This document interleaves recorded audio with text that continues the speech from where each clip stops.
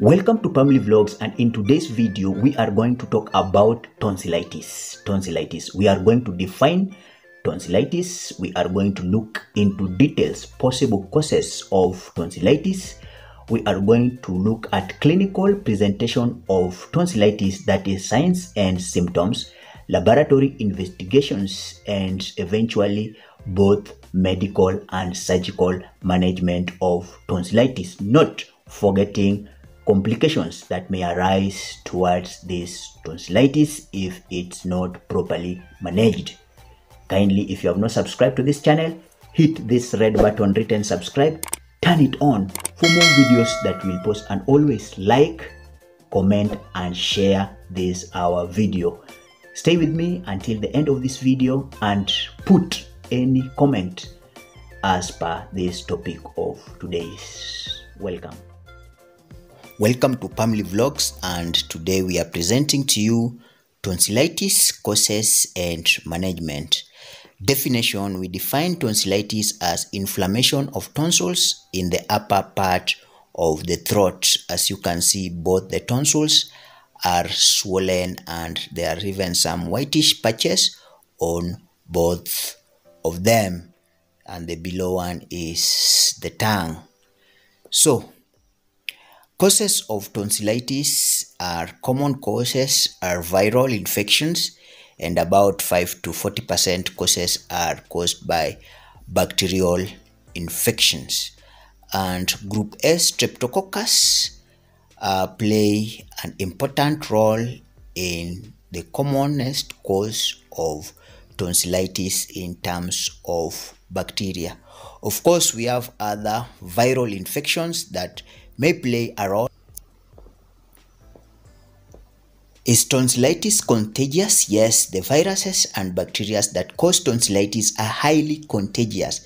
They pass along by kissing and sharing utensils, food or drinks, coming into close contact with someone who is sick, touching a contaminated surface and then touching your nose or mouth, inhaling tiny particles that becomes airborne when a sick person sneezes or coughs. So it is very, very important for us to put on mask at all the time to avoid tonsillitis. Signs and symptoms of tonsillitis normally include sore throat or scratchy throat, pain or difficulty in swallowing, red swollen tonsils and throat, whitish spots on your tonsils, or white, yellow or gray coating on your tonsils. Sometimes bad breath, what we call halitosis. Temperature may be high as 38 degrees Celsius. Swollen lymph nodes, glands on the sides of your neck, below your ear, sometimes chill alternating with the hotness of the body. Stomach ache or vomiting, that is more common in younger children. Of course, we have three types of tonsillitis. Acute tonsillitis, these symptoms usually last 3 or 4 days but can last up to 2 weeks. Recurrent tonsillitis, this is when you get tonsillitis several times in a year. Chronic tonsillitis, this is when you have a long time tonsils infection. Diagnosis criteria, we normally use center criteria.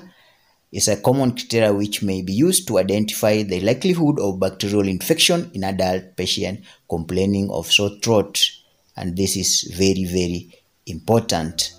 The patient are judged on 4 criteria, and one is absence of cough, tonsillar exudate, that is which may be ooze, history of fever, tender anterior cervical adenopathy.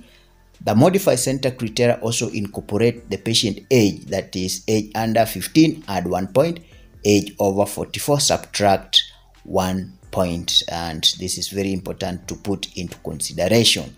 Now the center is C, cough, which is absent, or we say can't cough, E for exudate, N for nodes, and T for temperature, and then we add young or old as modified, the way we've talked about in the previous slide.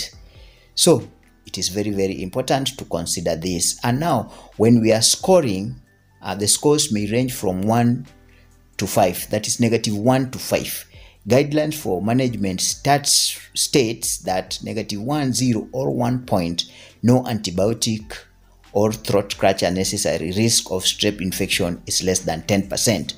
2 or 3 points should receive a throat culture and treat with antibiotics. If culture is possible, that is risk of strep infection 32%. If 3 criteria, 15%. If 2, 4 or 5 points, consider rapid strep testing and or culture. Risk of strep infection is 56%. Of course, lab will do throat swab to isolate streptococcus, and even complete blood count, that is full hemogram, to look for any bacteria. Mostly treatments, we consider penicillins are the best antibiotics. Amoxicillin, ampicillin, penicillin G, oxacillin. Those are most of the antibiotics that we may use. Surgical intervention, that is surgical removal of tonsils. It can be both sides or one side, that is unilateral or bilateral.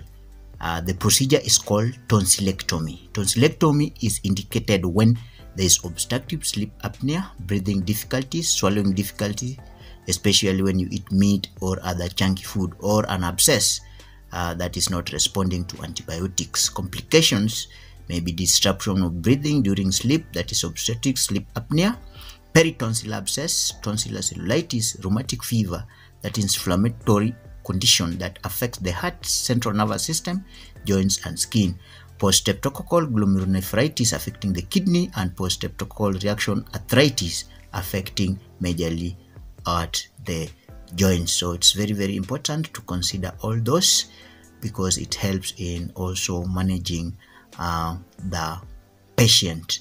Now, rheumatic fever, which is inflammatory condition, it might be very, very serious, so we take it into consideration when we are looking at the complications. Thanks for watching, and always like, comment, share, not forgetting to subscribe to PAMLI Vlogs, and also watch our other videos. See you in the next video. Muchas gracias.